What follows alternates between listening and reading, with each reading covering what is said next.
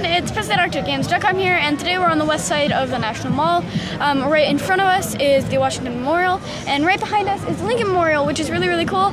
We're going to be checking out some of these monuments before we start filming our PBS Kids digital videos. So we're here at the reflecting pool.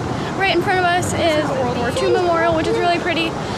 We got pictures in front of the, pillar of the state that we were born in, and the state Colorado, which we live in currently, which is really, really nice. And behind me is the reflecting pool, which is really pretty. And right behind that, you can see the Lincoln Memorial. We're working our way over there, but we just thought it would be nice to kind of stop by over at these areas. Tell the people at home, or on the YouTube. Actually, before we left, I was a Pokemon master.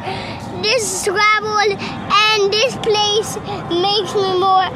This gives me a lot of more Pokemon. So this is the way to get a lot of Pokemon. You're starting Pokemon Go. Okay, so here we are at the Lincoln Memorial. It is 19 feet tall, but if you were standing up, you would be 28, which is really, really cool. It's very, very Greek. It reminds me of the Parthenon, as well as there's a really cool little marble slide, which I don't think is supposed to be a slide, but that's how I'm using it. And yeah, it's really, really cool and fun, but we're getting thirsty, so we're gonna get some water. So right behind me is the Vietnam Memorial, which I think is one of my favorite ones here.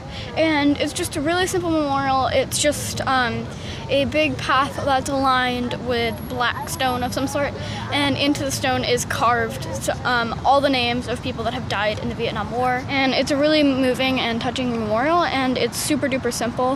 There are gifts all along the lines for people that people used to know that fought in the war. We looked at the gifts and found some names on them, and we found the people on the plaque. Cooper found his own name. He found A. Cooper. But yeah, if you're coming here, definitely give this one a visit. It seems to be pretty overlooked. I've never really heard of it before, although I had heard of everything else. But yeah, this one's one of my favorites, so I would definitely recommend giving it a visit. So right behind me are pieces of the Berlin Wall, and if you don't know what it is, there is the city of Berlin, which is in Germany, was split in half, and one side was a communist side and the other side was free. And you can see there's a guard tower here, and on the free side they would paint things like this.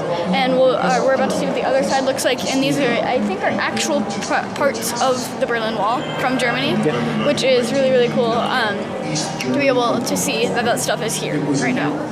So behind me is a exhibit on the Pulitzer Photograph Awards, and which really shows how powerful photographs can be, and it has some really, really, really amazing photography. I would highly recommend you come and check it out if you're in DC.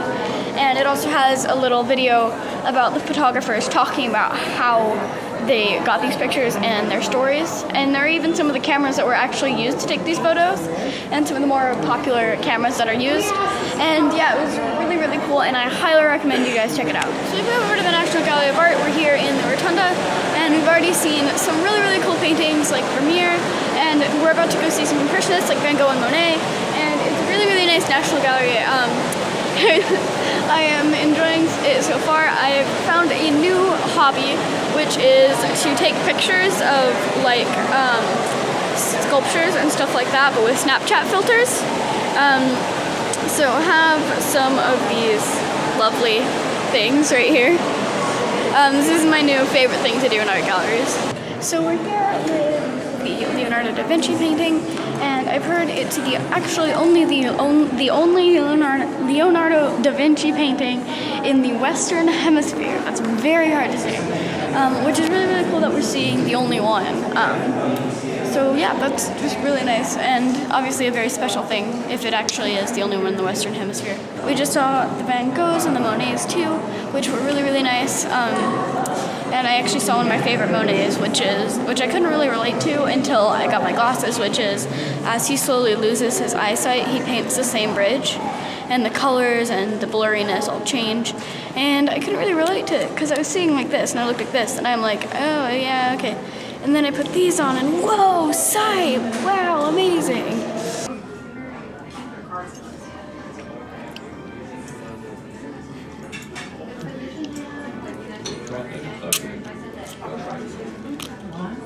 Okay, what do you think? Tell me what you think. It's good. It's good? Mm-hmm. How's your spaghetti? Very good. Tasty? Yes. So we had an awesome dinner, and we had a really great time checking out some of the monuments and going to a couple of museums. But yeah, today was a really great day.